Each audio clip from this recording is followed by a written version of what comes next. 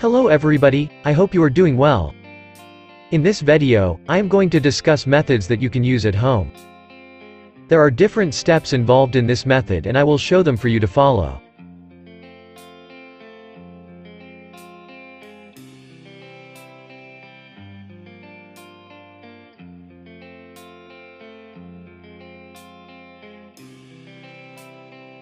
In order to find stones that contain hidden gold, metal detectors provide an exciting means of locating gold and other mineral specimens.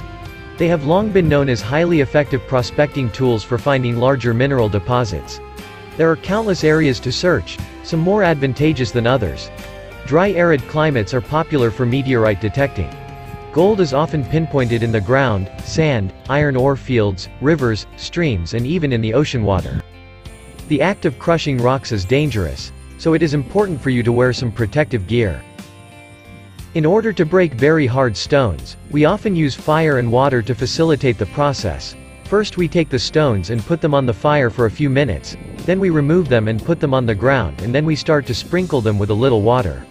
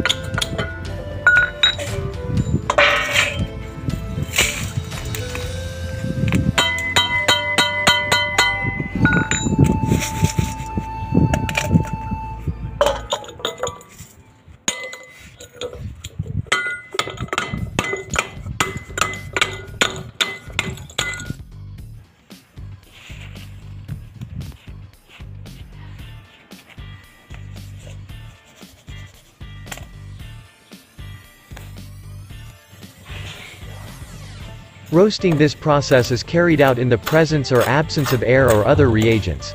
Allows the following: almost complete removal of sulfur from the ore by the formation of oxides. Bring the dirt of the raw and then heat it on the fire until you see it boil to get rid of sulfur, because sulfur spoils nitric acid and changes the properties of aqua regia.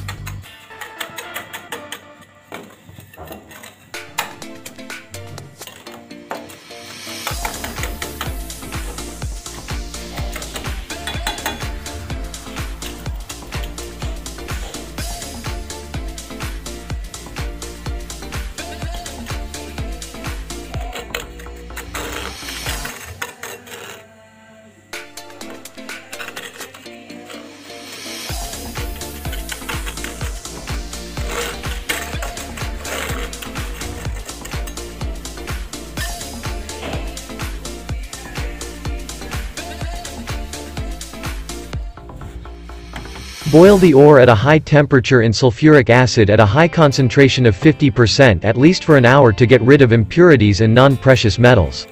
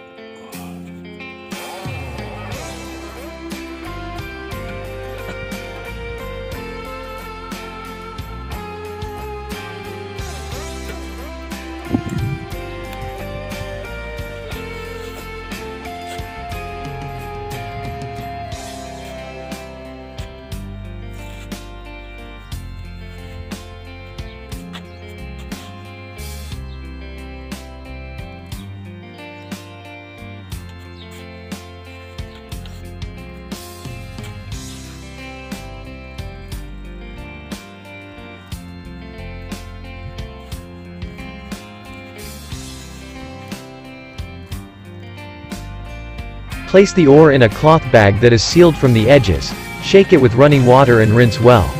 Make sure the ore is free of acid odor. Make sure it is completely clean. Or just make like me here.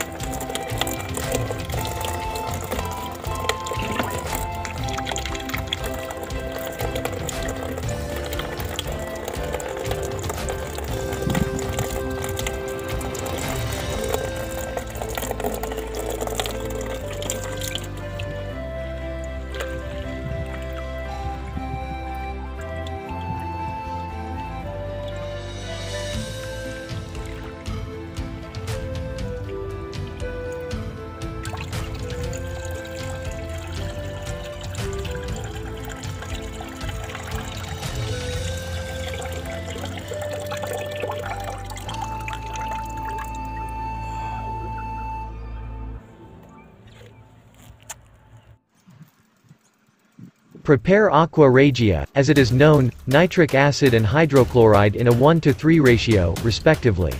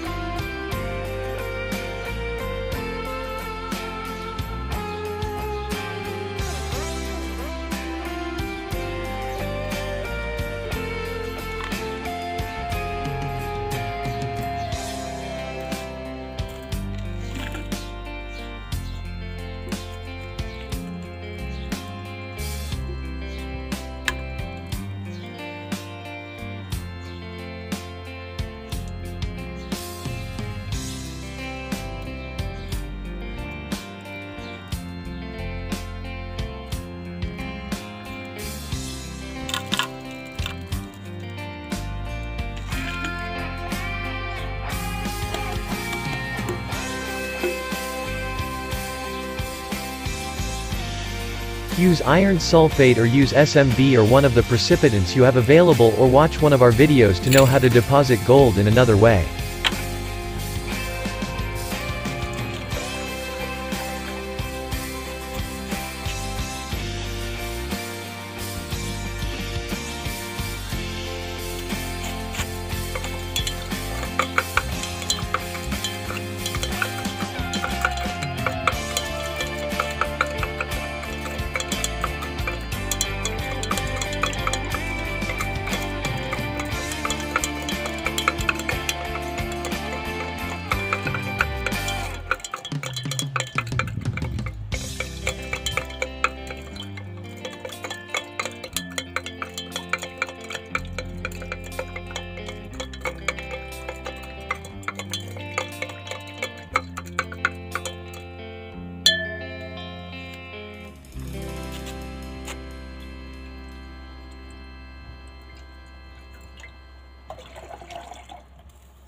You have a solution ready for sedimentation. You must be aware that the precipitant used in the sedimentation process precipitates all the following metals in the periodic table of elements passing through gold.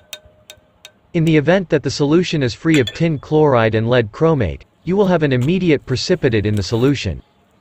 In case the solution contains tin chloride and lead chromate, you have a complex colloidal solution that cannot be precipitated.